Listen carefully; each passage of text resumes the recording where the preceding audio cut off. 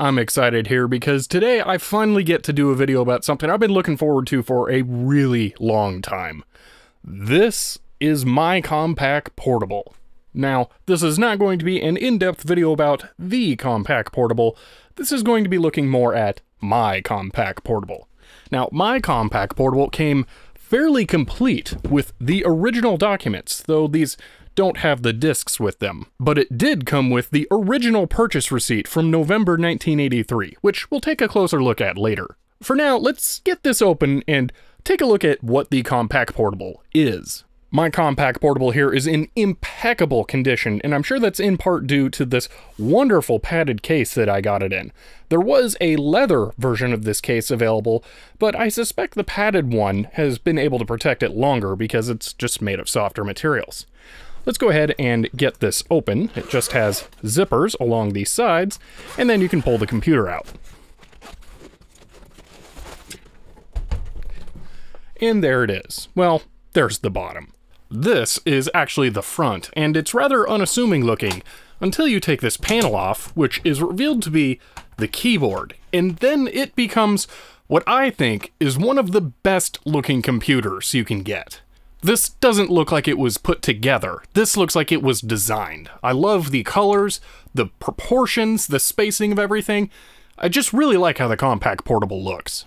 Now, back to taking a look at mine in particular here, we can see something a little interesting considering that I have the original purchase receipt. There are two floppy drives, but one of them is not like the other. These two drives are very clearly different. The latch is different between the two, the LED is a different size and at a different location, and the plastic is just a different color in general. This one I'm pretty sure is a tandem drive based on the clip style here, and there's a sticker under here that says the tracks per inch, and this one I'm guessing is a more generic drive. Now, this computer came with two floppy drives. I'm guessing that the store this computer was bought from was buying single drive configured Compaq Portables and adding second drives at customer's request. That would make inventory a lot easier because they'd only need to keep one computer in stock, and they'd probably make a little bit better margins on it if they installed the second drive rather than let Compaq do it. Speaking of the store this came from, let's go ahead and take a look at that original purchase receipt. Now, my Compaq Portable was purchased from CompuShop in Salt Lake City, Utah, and they have this lovely custom watermarked paper with this 70s computer font. This is awesome. This is wonderful computer shop memorabilia type stuff. Now, interestingly, my computer was purchased in November 1983, 8 months after this computer was introduced. I would say that's a fairly early model, although in 1984 they did start to release the Compaq Plus, which had a hard drive option, but this was still for sale during that time. However, they were already giving out some pretty good discounts, at least CompuShop was, because this customer was buying the 128K and single drive model, getting the double drive upgrade, but getting it for free. So their original purchase price for the computer, $29.95, with the extra drive was being reduced by the whole cost of the extra drive. That's a pretty good deal because that $525 floppy drive was an expensive adder. I'm not sure what the CDEX IBM training is. I'm guessing CDEX was some kind of special program that they likely got with this. I'm not sure, but for 70 bucks, getting that for free was a good deal as well. Now, their grand total came out to $3,167, which was a good deal, actually. And I think the computer shop was trying to tell them that here with these little notes about the IBM PC. According to a Byte magazine article from the same time in 1983, a similarly configured IBM PC would have been $3,735. So the nearly $600 price savings on the Compaq Portable compared to a pretty high-spec PC would have been an enticing option when it came to buying a computer, and I'm sure that's why the sales reps wrote that on the sheet. And I think it's time to get to the point of this video, which is the keyboard. Now, this keyboard, when I first got this computer, was a survivor. It is a foam and foil key switch keyboard, which means that the keys are actuated by foam, and it was fully functional. But a single round of Planet X3 on here claimed the M and Enter keys because you have to press them so much during gameplay, and it just showed the weaknesses of the keyboard. So I do need to repair it today. You know, I got so excited about this computer and working on it and showing it off today that I forgot to tell you what it actually is. So let me put in a floppy disk with DOS on it and fire it up and tell you what this thing really is. Although, first I'll say that's not a Compaq Portable copy of DOS. I do have the box for DOS, but I don't have that version of DOS. If you know where I could find a copy of Compaq DOS, I would love to get my hands on it. Now, what is the Compaq Portable? The Compaq Portable is a PC clone. This is essentially a portable version of the IBM 5150.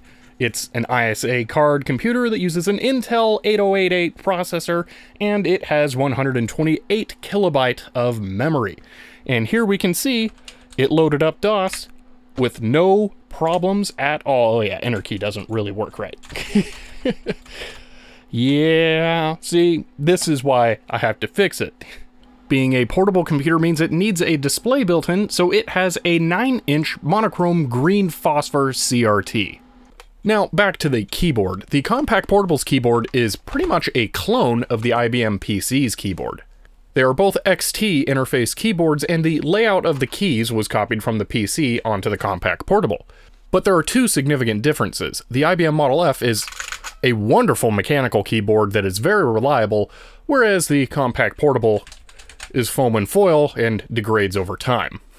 The other problem has to do with the interface. The IBM Model F is a detachable keyboard. The Compaq Portable keyboard, though, is permanently wired into the case and is not removable, at least not externally. Now, there are two ways to detach the keyboard. One is to open the keyboard itself and detach the cable from the board inside of the keyboard, which is definitely the easier way to go. And the other is to open up the computer and detach the cable from the motherboard, which I believe is somewhere back here. Now, I haven't fully opened this thing and explored what condition it's in inside, so I kind of want to do it that way, and that'll also let me take a look at the whole cable as well. Now, opening the Compaq Portable seems kind of daunting at first. There are no screws. This would be the back of the computer when it's in the usable position. So there's nowhere to take the panels off. You just have these little slots, and you might think that you're supposed to take a screwdriver and turn it in that slot, and that is very wrong. You don't want to do that. The easiest way to do this is to take two screwdrivers, feed one in and lift up, feed the next one in, lift up, and the first one will come loose. Just work your way along the case, and you'll find that it just pops right up at the end. Very easy to get into once you know that little trick. And there's something else kind of cool in here. An unopened service agreement for this computer. This is still sealed in the lid. I kind of want to take a look at what's in there. All right, so let's check this out. Like I said, this is unopened, so I have no idea what's going to be in here. I don't think there is an opening anywhere on this, so I don't see a way of getting it out other than cutting it. So I'm going to do that.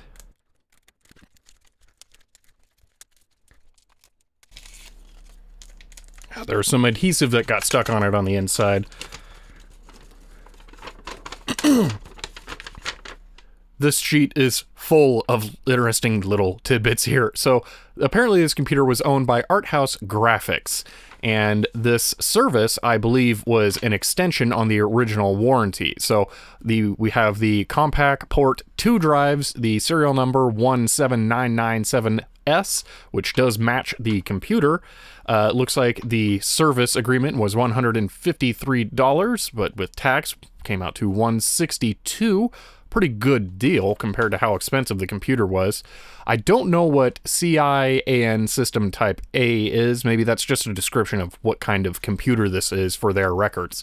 But the date that this agreement was signed is really interesting because it starts in 1988. This computer's from 1983.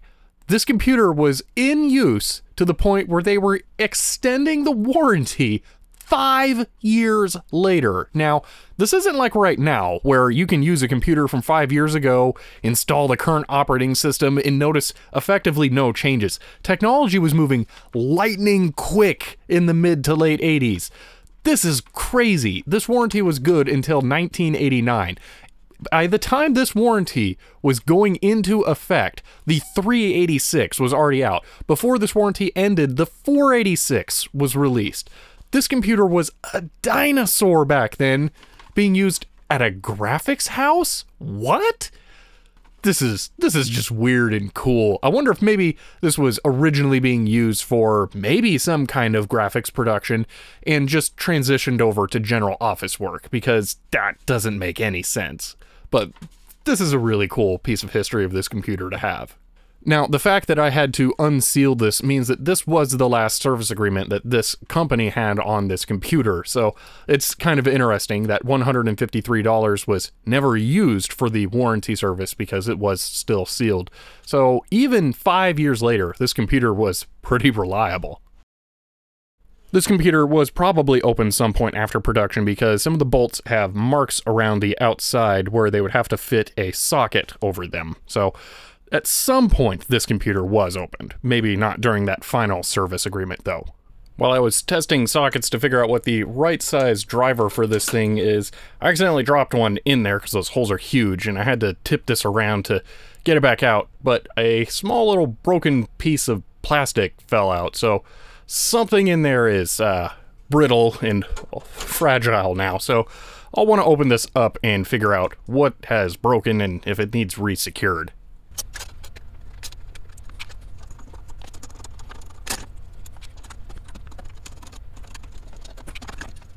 Well, I've already found my first minor problem. I heard something moving around, and that's what made me look for that little red piece, which I think I can see an example of sort of down there. So I'm getting closer to that, but these are the slots that hold the backs of the ISA cards in place because they're so long, and this one is clearly missing. So I think that's going to be rattling around in there somewhere. I will want to find that so it's not just loose inside the computer. But yeah, some of these are breaking. That one's broken off at the top. This one's not far behind. That one's probably going to stay in place because it's just being held in by the display card. But yeah, the plastics. Oh, what is? Oh, that's for the floppy cards. There's a short one there. So that was confusing for a moment. But it's looking like it's not bad. Now, right there is the keyboard connector. So yeah, I was right. It's all the way at the back. That's just great. And I'm also looking at this, and I'm thinking this might be a second revision board, because I'm only seeing the one switch bank. There might be another one hidden somewhere else in there, so that's a good thing, because only the later revisions that came with BIOS version C are able to use ISA cards that have a BIOS ROM on them, which would be necessary for something like an XT IDE. So I think I may have lucked out that even though this is an earlier production model, that it has the second revision BIOS and board. This is also weird, and I wonder if this is factory. This piece of aluminum that seems to be screwed underneath the video card that's holding down the floppy parallel card, that it's just like a piece of scrapped aluminum pinned down there. That can't be stock, can it? This card looks like it's meant to have a hole here to mount, well, like these have, and every other card, but this one has this little extra bracket that sticks up and it goes to the screw hole. So I'm wondering if maybe this is not the original floppy card. I don't know. I haven't actually looked at other pictures of the inside of these, but yeah, that's really strange. All right, I'm going to try and get the floppy drives out of here so we can explore a little bit more in this thing.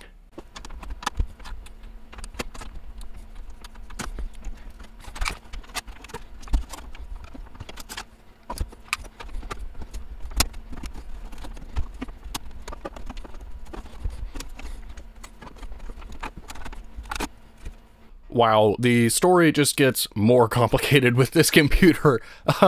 So, yes, this is a later revision board, but I don't think it came with it. These parts are all 1984 vintage on here, and this is missing the secondary switch right here. I think this thing had the complete motherboard replaced in it at some point, but that wasn't the end of the work. Alright, here is the floppy controller from this thing, and just, wow, this is kind of interesting. So, first off, this is wrong. I mean, that's not the back plate that should be on this thing. Well, the problem is that that's a standard one, and the Compaq Portable is supposed to have a weird one. A weird one that looks like this. This is an original Compaq Portable floppy controller with the strange mount plate like the video card has. So I can pull that over here and you can see that's what it should be like, but it doesn't have it. So clearly this is a replacement, but it's a Compaq branded replacement. That's kind of weird, isn't it?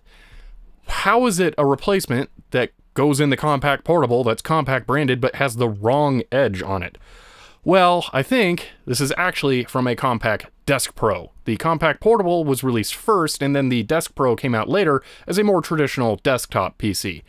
So I bet this is a floppy controller for the Desk Pro, which would have had normal XT style mounts on there for ISA cards. So this is a Desk Pro floppy controller. Okay, that's fine, it works, it's Compaq, it's all within the family, so whatever. There is one annoyance here, that this is the wrong backplate. Now, interestingly, I think that it could maybe have had this plate moved over, but it's really hard to tell where the position of these screws are. I'm not sure if this is at the same point where this is, so it may have been possible to put the original backplate on here, but I don't know. So the computer shop should have tried that. I don't know if they did and it just didn't fit, but that would have fixed the problem. They wouldn't have had to use that piece of scrap aluminum to hold this in place. Whatever. Now, another interesting thing about this card is when it was put in there. This chip is copyright 86, but it was produced in 87. The oldest chip I was able to find on here quickly was 88 in the 15th week, which would have been just before the warranty was re-signed on this thing. So their last warranty before the current one that's in the case got them a whole floppy controller. Apparently the service agreements were paying out, so that explains why they kept renewing it every year. That got them a floppy controller, it probably got them that motherboard, so yeah, it made sense to keep doing that for 5 years after the computer was relevant, because apparently the one they bought was a heap of junk and it just kept having things fail. Or maybe their service center sucked at identifying and repairing problems and they were just throwing parts at it. It's hard to say, but I know I have a little hodgepodge computer here, so it's not as complete and original as I thought now that I get deeper into it. Alright, I found an example of the broken red piece here. We can see that this is a standoff that holds one of the CRT boards in there, and the tip inside is clearly the same as this. So these were just little inserts to hold the board in place. Now, it's not good that that's broken on there, but that I can see some that are still intact, and I see others in there that are still good. That tells me that I probably don't need to worry about that it wasn't just a couple parts holding it on, so I'm probably good for now, but if I hear more stuff rattling around in here, I need to be suspicious of that. Now that I'm more familiar with this thing's long and troubled service history, I'm not as concerned about this card support being missing. The chances are good that when they were replacing the floppy controller or just doing anything on here, that this broke, and, well, maybe not this one, maybe that one, and they just moved it over as a substitute for one of the ones that they actually needed. So really, this being missing isn't a problem. I've moved this around now that I have it slightly open and listened and looked for stuff that was loose and couldn't see or hear anything, so I don't think it's in here. I think it is long gone. So I'm not that concerned about this now. So that means it's time to move on to the keyboard. And, well, looking at this whole part of the cage is riveted in place. So I don't really like the idea of trying to get to that connector. Well, more specifically, I don't like the idea of trying to plug it back in, because I could probably reach in there and unplug it, but plugging it back in is going to be a nightmare. So I'm just going to disassemble the keyboard side and we'll work on it from there. One more thing for grins and giggles, I took a look at the date codes on the display adapter here, and the oldest part I could find was 8322. So this might be one of the only original parts left in this computer, aside from drive A and possibly the CRT. Although if they were actually carrying this thing around, who knows, they may have dropped it and cracked it. So that could even be new. I couldn't find a date code on the CRT, so I don't know. But yeah, at least this part is an original part to this computer, unlike almost everything else. Now on to the keyboard, and I'm going to be repairing this using TexElec's foam and foil keypad replacements. Now, I want to say something about this. I did actually buy this. This was not provided to me. So what I'm about to say is my own opinion.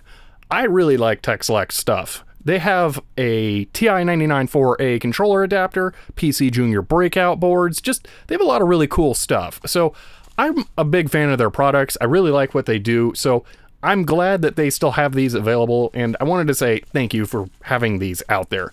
It might be possible for me to make these on my own, but frankly, I would probably spend more in materials trying to get these parts made than it would just cost me to have bought these. So I wanted to say thank you for having these out there. So now let's go ahead and start taking apart the keyboard. The keyboard's really easy to disassemble. There's just a couple of Phillips screws around the outside. Mine's missing one. So probably at some point in this thing's nightmarish repair history, either the keyboard was replaced or had to be worked on, who knows. But yeah, really easy to get into here.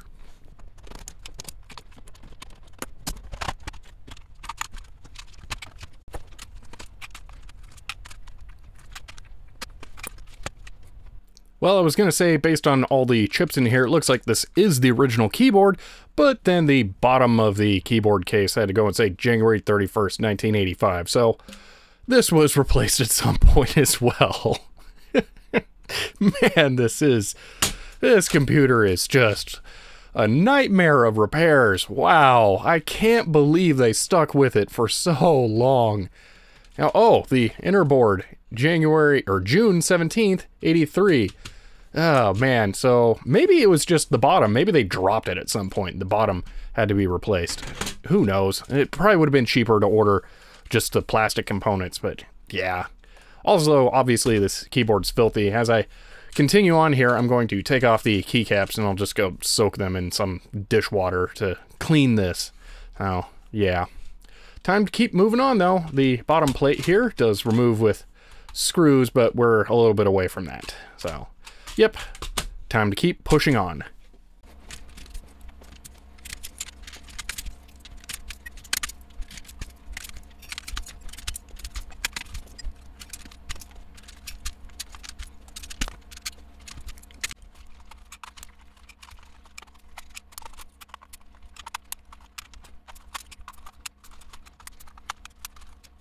I have the keys off and we can see the foam and foil pads here.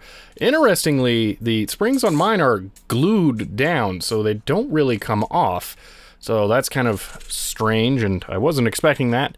But I wanted to give you a heads up. The spacebar is absolutely terrifying to remove. It has these little plastic black things stuck in the main key that go over this that just...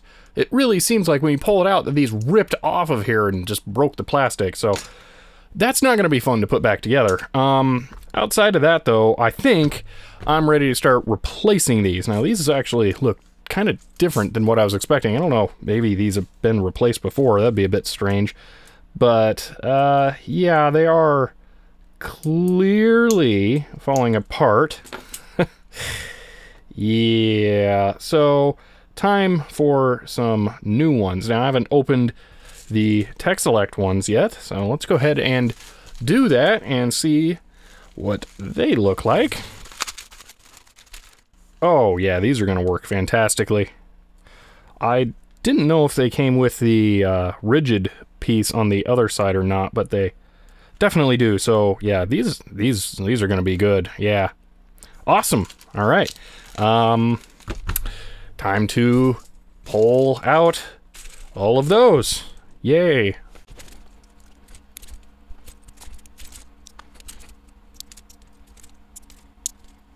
Now that I have the pads out, I thought I'd show you that the TexElec replacements are a really good substitute of those pads. They look every bit as original as those do, although after I flipped it over and squished that one a little bit, we can see that, oh yeah, it just totally crushed. Yeah, so now it's time to put these new ones in and go ahead and reassemble the keyboard.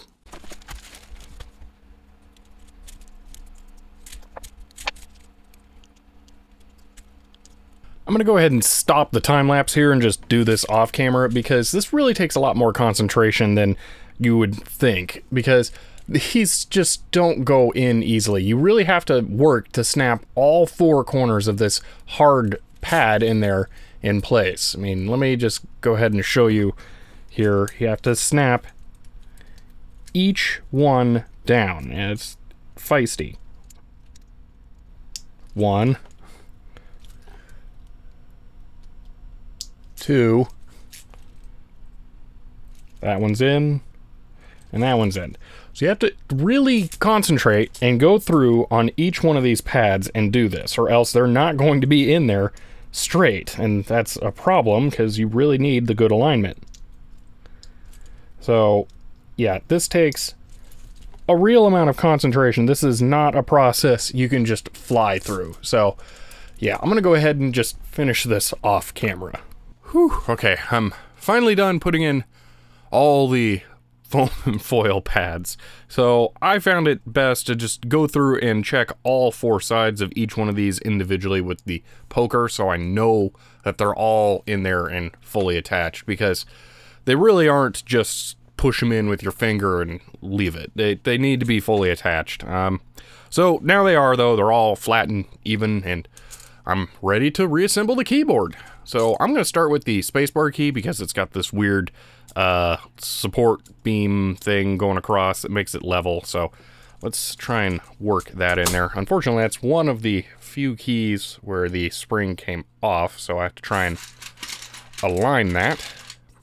But that won't be too bad. I also have all my nice clean keys now. Actually, it goes the other way, doesn't it?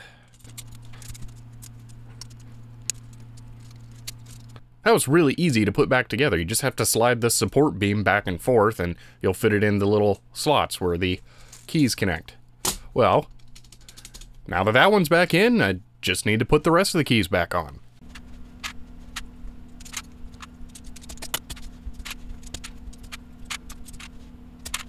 Alright, all the keys are in and it's looking pretty good. I'm happy with how it feels. The keys all seem right. This is kind of a good test of how they'll feel after it's been reassembled because these foam pads stick down and this is just pushing against my ESD mat here. So yeah, the keys I think are slightly yellowed, but after cleaning them, they look so much better that I don't think I'm going to feel all that tempted to try and ever retrobrite these. Maybe later, I don't know. Outside of the case, it looks pretty good, but once I put the frame back on, let's see here, I haven't done this yet. Yeah, it's a little more obvious that way, but I still don't think it's that bad. So, all right, let's go ahead and put it back together now.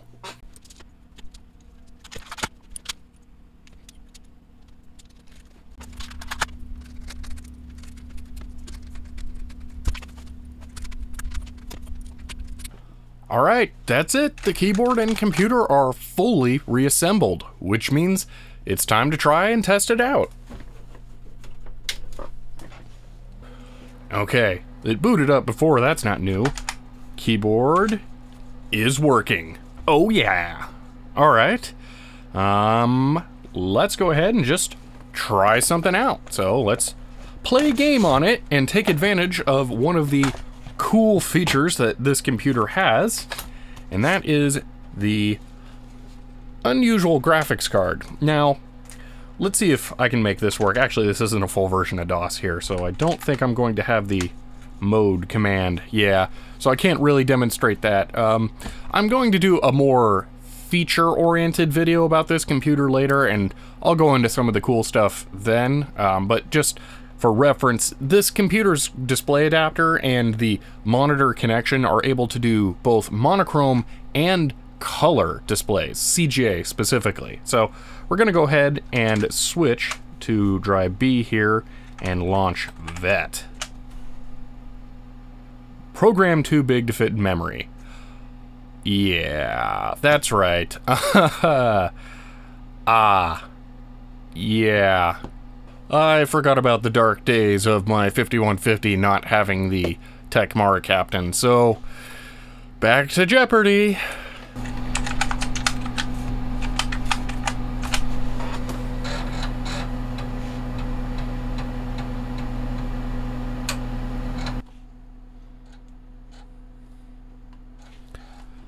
There we go, colors, you can see the gradients. Well, not gradients, differences.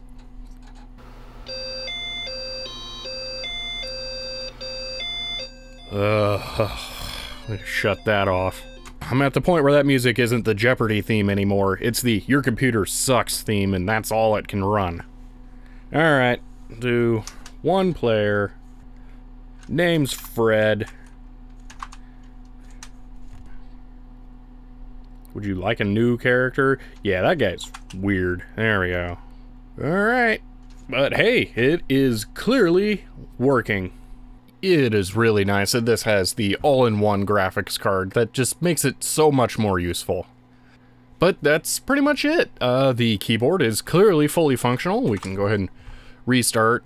But I am very happy with how this has turned out. I've not yet tested all the keys, but I've tested a majority of them. We can just do A, B, C, D, E, F, G, H, I, J, K, L, M, N, O, P, Q, R, S, T, U, V, W, X, Y, Z. Yeah, it's working very well.